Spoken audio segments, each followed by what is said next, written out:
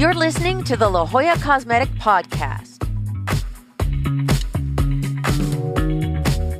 Welcome, everyone, to the La Jolla Cosmetic Podcast. I'm your hostess, Monique Ramsey, and today I'd like to welcome Dr. John Smoot, and he is going to be talking about the internal bra, which is something we've done for a long time now, but it's now more well-known and talked about sort of on social media and in the press.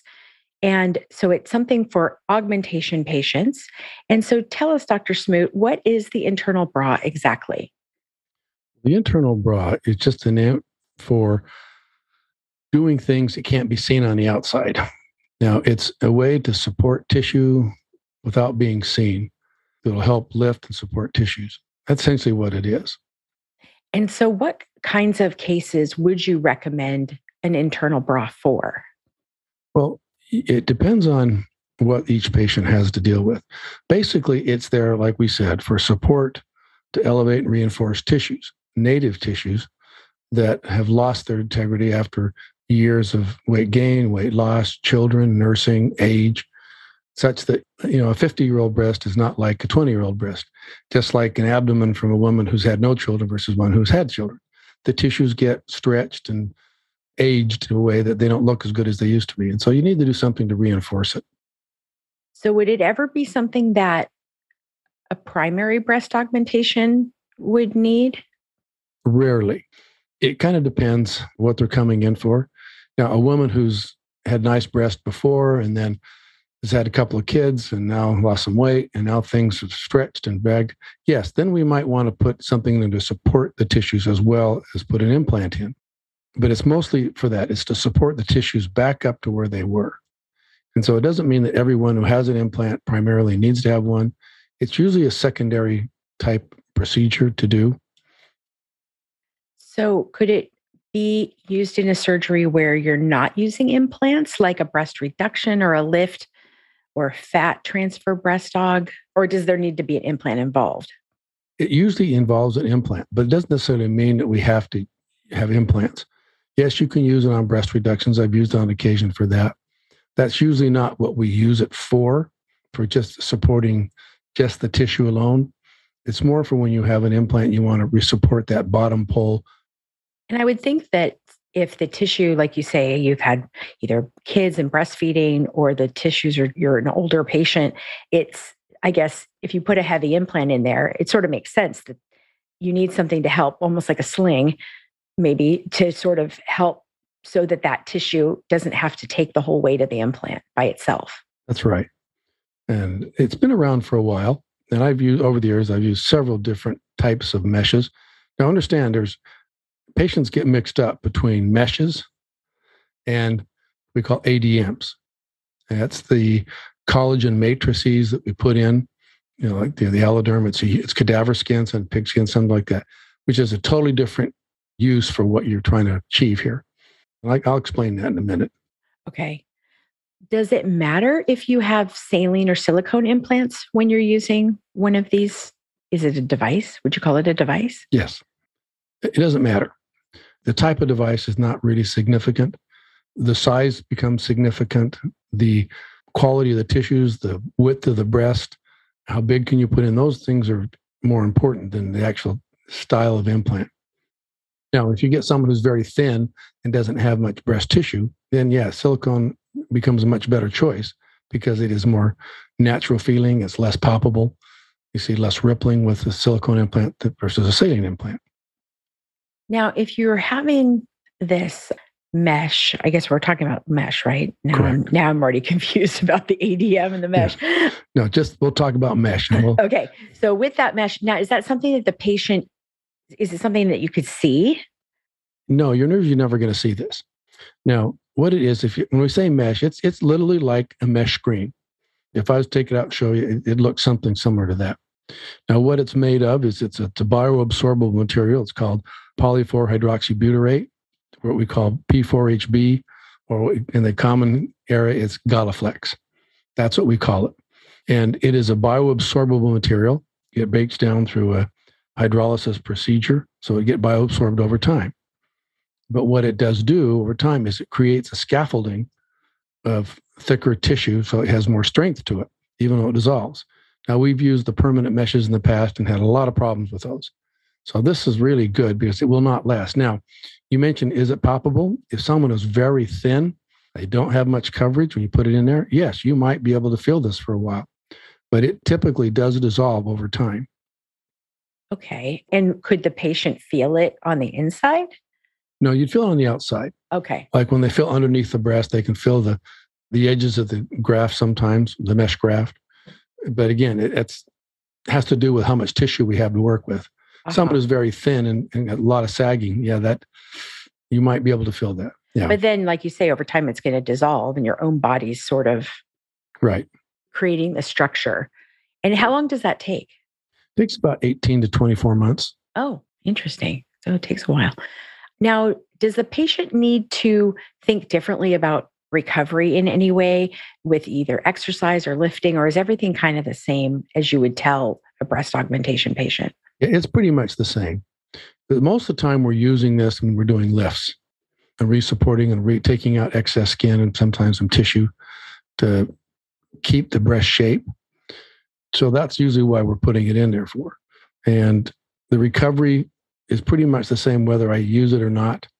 The question more is in terms of how much do I need to do? Is it just an implant? Is it an implant and a lift? Is it implant, a lift, and reinforcing the tissues? The only downside about the mesh is that it costs a little more. Oh. But it does prevent some long-term problems. When girls come in and say, I want to do one more procedure and this is the last one. I want you to do everything possible to keep me looking nice. Well, then, we consider some of these meshes and sometimes some of the ADMs we talked about. Okay, so let's go back to that, the mesh versus the ADM. So the mesh is actually, like you say, a scaffold that will dissolve over time that your body kind of integrates with. So what's the ADM? Well, the ADMs is for a different purpose. That's not necessarily for support. We use ADMs for capsules. In other words, when girls say my implants got hard, there's this tissue, and to keep it, but to lessen that, we use the ADMs. That's where we want to keep it soft and feeling natural. But the mesh is not used to prevent or to treat capsules. Now, some people have said that to some degree, but there's no proof out there right now that it does do that. It might, but we'll know in time as we do more studies. So the ADM, does it wrap around the implant, or what does it look like? And I guess when it's in you, where is it? There's two kinds. There's cadaver skin, human skin that's treated, and it becomes just made of collagen. There's also what we call pig skin, which is called stratus. Now, both work equally well, and people freak out when they say, oh, you're putting pig skin in me? Well, yeah, we've been using this in heart valves, other things for many, many years. So it's been proven to be safe. But when you look at it, if I took it out of the package, it looked like white, wet cardboard. That's what it looks like. But it's just collagen. And you almost never can feel it. You can't put it in there. Now, depending on what we're trying to accomplish, we can wrap the entire implant in this stuff. We prefer not to. Usually it sits in the bottom part of the breast like a half moon support bra, like a couplet that sits in there. We just sew it into the tissues. It gets integrated into the breast tissues. And for the most part, it stays there for a long time. I've had a few times it's been chewed up by the body and removed, but not very often. Interesting. But it really works, though. I mean, we've done some podcasts on this before. Yeah. So we did one on kind of revision breast surgeries and the different types you might need and what they all mean. And so that's very interesting. So for the person who might have gotten either really bad capsules or keeps getting capsules, then this is where you might lead them to choose. We wouldn't be using a mesh. We'd be using the ADMs. That's correct. This is for someone who just, no matter what you do, they just keep bottoming out. They have no support. You've got to give something to support and create that new fold and make sure that fold doesn't descend. Mm-hmm. Now, how many times do you think you've done this internal bra procedure? I've probably done 50 to 100 of them, be my guess. I mean, I've done a lot more ADMs because that's kind of the nature of my practice is doing this revisionary surgery. So, but again, I've used it. I don't use it all the time, but there are times when it is necessary to use. Now, what do patients usually say after they're through recovery and they see their results? Well, usually it does work. Now, it doesn't always work perfectly. Nothing's 100%. but it does tend to keep that shape up. The most times where I use this is where the implant has descended and dropped down below their fold, and so the implant is lower than their breast, which is called a double bubble. And now you've got to reinforce that tissue because it's weak. And if you just try to sew it down, a lot of times it doesn't work. You have to reinforce that fold, and that's what that is used for, is to reinforce and get that nice round shape again. Now, do patients who might have had a few surgeries, like a second or a third breast surgery, does it take them longer to recover, or is it kind of however their body recovers? It doesn't really matter whether It's it's all a the little first. different. It's never as hard as the first time. Oh, Okay, but again, that's variable, because if I have to sew the pockets down and put some of the grafting material or the mesh in there, I have to sew it along the rib, and that's what hurts. But oh, that's what gives the strength. Now, it's a little uh-huh. uncomfortable for a few weeks, but it's not the same pain you have when we have to put the implant in and release the muscle and put it into the muscle. Yeah, that actually, you saying that, I was thinking of my next question, which is, I remember I've been in this business now 30 years. So, there's been trends in breast augmentation over the muscle. Everybody's doing subglandular, meaning it's on top of the muscle, the breast implant sitting on top. Then everybody was moving to submuscular, where the implant goes behind the muscle. I have two questions. One is, what do you tend to do more of now and why? And then the second question is, when you're using this internal bra, does it matter whether you're going over or under the muscle? Okay. Sorry, that was a lot. Just your first one. The trend is, well, again, this is my experience over 35 years of doing this. I almost never go above the muscle. It initially looks good, yes, but the long-term consequences are usually not good. It's a higher rate of hardening or capsular contracture. It can sometimes thin out and you get that half dome look, or there's no support in the tissues because it's a weight, like a rock in a sock type look. So I tend to put them under the muscle. That tends to maintain the shape, hold its position better, and give it a more natural look. The only drawback of the muscle is that when you flex, yeah, they can move a little bit. But I ask women how often you go around flexing your pecs. So it's usually not a big deal. Now, when we use either one of those items, either the mesh or the ADM, and we're talking about mesh today, I tend to put it as like a half cup, like a couplet. I should have brought a piece here and showed you what it looked like. Didn't think about it. But you just sew it into the muscle and you sew it into the fold. So it creates a little sling in there. So that's why I like to do it. Can you use it above the muscle? Yeah, but you don't have anything to anchor it to. Oh, It's a little more difficult to anchor. okay. Well, that makes sense. And we'll put in the show notes, we'll get some pictures of it. And then we can put some links in the show notes for everybody who's listening to go look at what we're talking about in each of these cases. So, for patients who are thinking about cost, revision breast surgery ranges between, let's say, 11,500 to 16,500. We have all our pricing on our website. We have ranges for a reason because everybody's a little different type of implant, et cetera. Does it add a lot of cost to include the GalaFLEX? It does. I mean, it's not inexpensive, but it's not overly expensive either. Sometimes I use these products as a prophylactic measure, an insurance measure. Like they say, look, I'm going to do this one more time and I want you to do everything you can to keep this looking good. Okay, well, then we need to consider this. Yeah, there are times when I just say, no, you need to have this material. Uh-huh. And everyone's a little different. But I think that when I talk to patients, money's not on my forefront, in my mind. I don't talk the money. I don't talk the costs and prices. I talk about what I can do to make it work. And I am sensitive to budgetary items. I don't like to just run the cost up because I can, but I only suggest things if I think it's going to be of some help. Now, sometimes it's okay, half does one way, six ways the other, to a certain degree. And I say it's up to the patient. There are times you say, no, you need this. Yeah. Well, it's probably cheaper than having another surgery down the road. Exactly. So that's exactly what I tell them. Whatever that ends up being. And, and this is where I think the issue for financing really comes up because a lot of people don't realize that you can finance your surgery. It can help a lot. And maybe you don't finance all of it. Maybe you have a certain amount saved up and then you finance the rest because maybe it was more than you thought. And that makes it a way that, we're very easy to talk to about money because it's a concern for everybody. We can't pretend like it doesn't exist. So I think having knowing that there are tools and that our team will help you figure out what's the best way to make this work for your budget so that you can say yes if you need it, then it makes that a little bit easier. Right. And it's, sometimes it's a little more cost up front, but if you have to come back for second or third surgery because you got a little too conservative, and then you're not doing anybody any good. Mm-hmm. Okay. So I'm very honest about that. I'm not terribly aggressive when I do, but I like to be very clear. I really want my patients to be educated when I talk about these products and why I'm using and what are the alternatives. And, sometimes it's, well, I can't afford this. Okay, well, then we'll taper something to your budget. But again, my focus isn't say, okay, how can I maximize the profits of these procedures? That's not what's on my mind. Well, you want the result, right? You want the best result possible. I mean, it's just, you'll think if mom ain't happy, nobody's happy. If my patients aren't happy, nobody's happy. Right, right.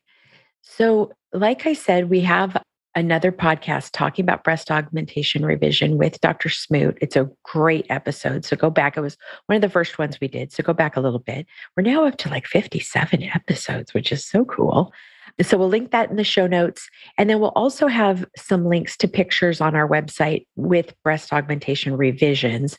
So you can take a look at that.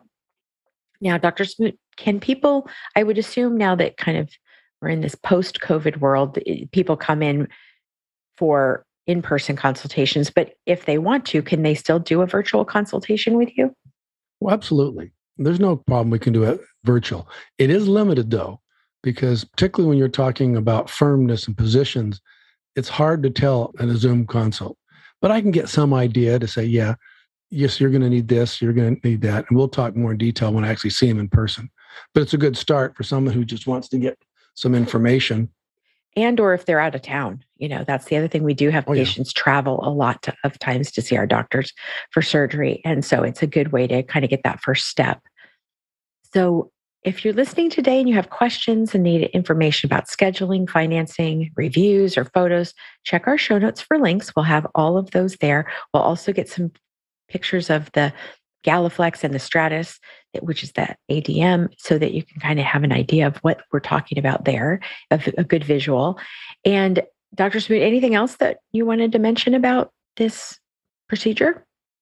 There's a few things in our business that have really been remarkably in terms of changing the outcomes. And one of them was those ADMs.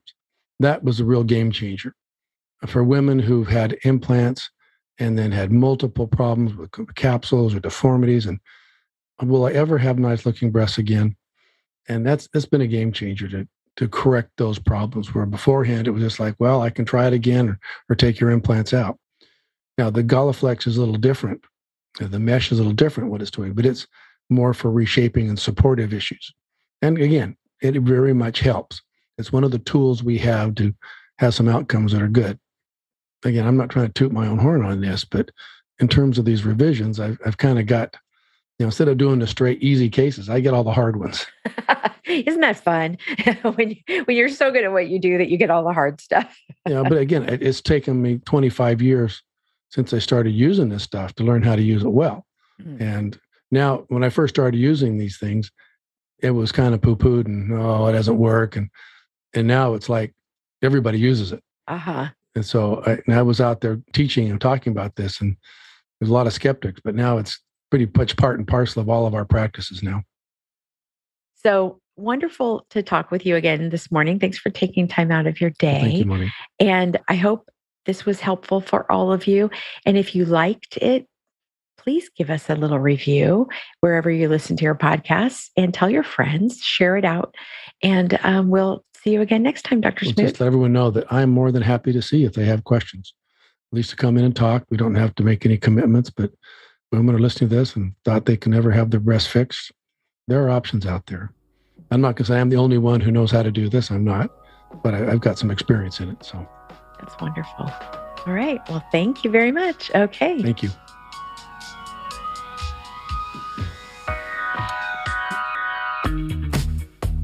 Take a screenshot of this podcast episode with your phone and show it at your consultation or appointment, or mention the promo code podcast to receive $25 off any service or product of $50 or more at La Jolla Cosmetic.